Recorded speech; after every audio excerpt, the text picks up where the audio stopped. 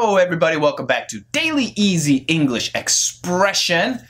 Today's expression, serious stuff, a sad state of affairs. A sad state of affairs. Now, let's focus on state of affairs.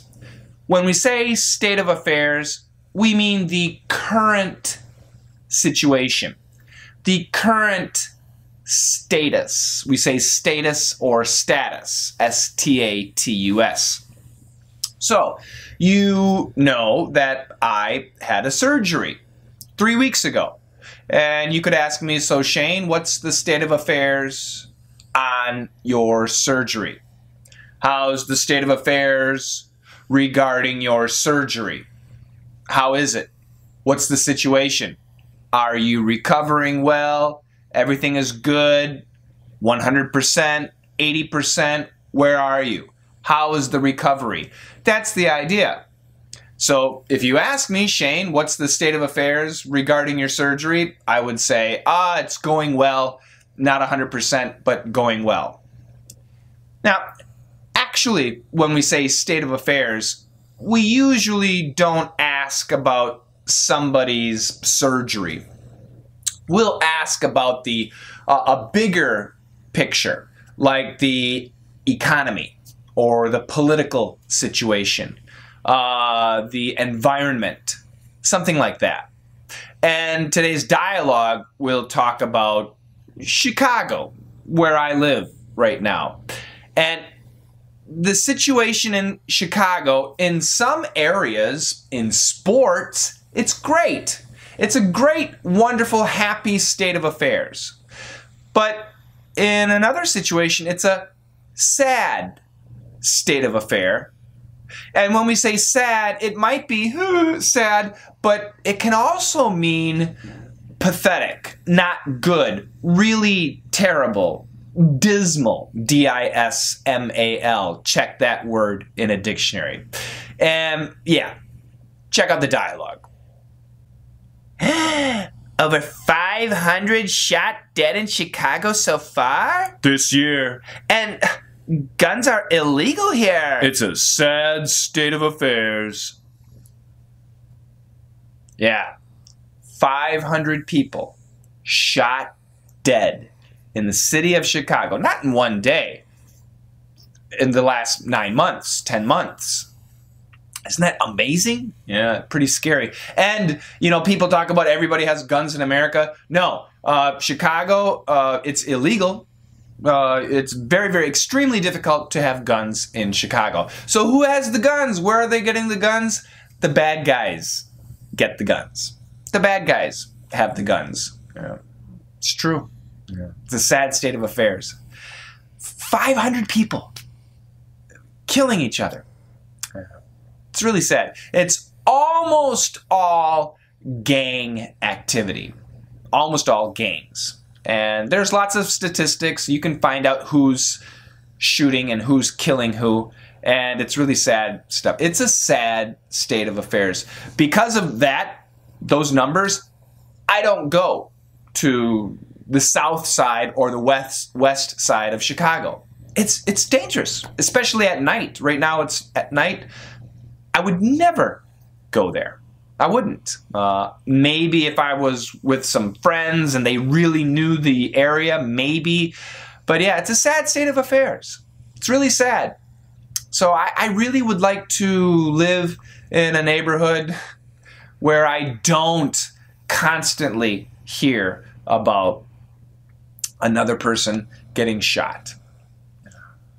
Pretty ridiculous. Pretty sad. It's a sad state of affairs. And you know what? It's not just in America. We go to Haiti, the country Haiti, which is in the Caribbean. They just had that hurricane, Hurricane Matthew, about a week and a half ago. Sad state of affairs. People still haven't recovered from the earthquake. It's a sad, sad state of affairs. It's really terrible. Some people, a lot of people will say the American political system, the upcoming presidential election. Oh my God, both candidates are just terrible. It's a sad state of affairs. Lots of people would say that. You can talk about your sports team. Maybe you love sports, but this year your team was just horrible. You could say, oh my God, my team, it's a sad state of affairs. So in Chicago, we have a football team called the Chicago Bears. Terrible. The team is just horrible. It's a sad state of affairs. So sometimes we use this expression for silly situations, sports, but we also use it for very serious situations.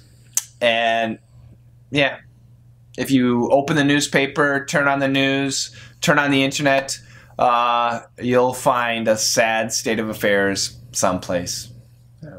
So I want you guys to leave some examples down below. Sad state of affairs, they're everywhere. Go online, look up the expression, start to use the expression, okay? A sad state of affairs. Let's try and create happy situations. Okay, here's some happiness. Free lessons. Get 11 free lessons, listening and speaking lessons. I send them out. If you sign up, I send you 2 lessons, and then a day later, I send you 2 more lessons. And then 2 days after that, I send you 4 more lessons. And then 2 days later, I send you the speaking lessons. And then a couple days later, I send you another email. So it's a series of, I think, 5 emails. And get it. And it's great.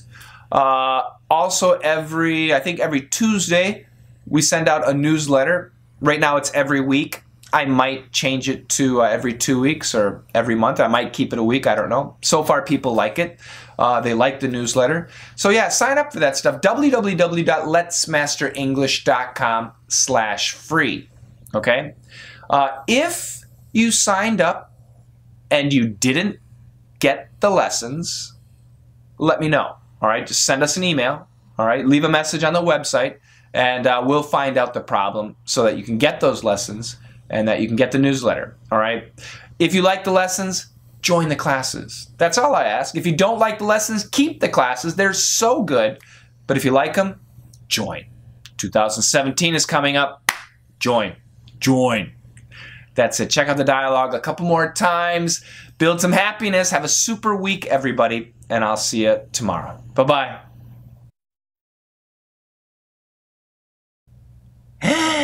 Over 500 shot dead in Chicago so far? This year. And guns are illegal here. It's a sad state of affairs.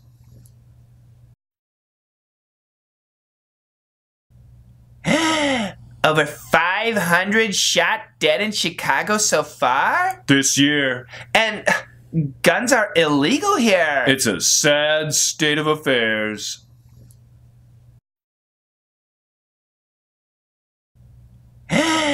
Over 500 shot dead in Chicago so far? This year. And guns are illegal here. It's a sad state of affairs.